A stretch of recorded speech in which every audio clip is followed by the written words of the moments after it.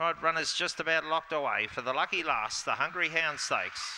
They're all set, ready, racing. Come out okay, Smoky Queen on the outside was trying to get across. It's half in front and got over to go to the lead.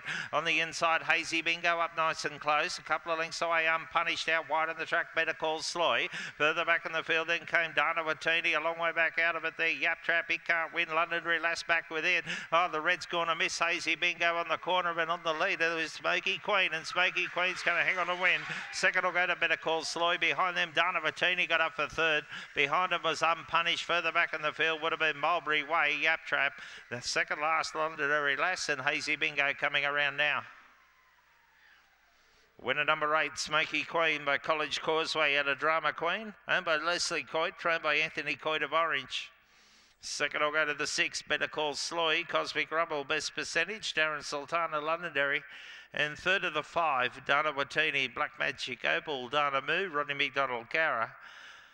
26.05 the time, 8, 6, 5 and 2 the numbers, 1 3/4 by 5 the margin, 8, 6, 5, 2.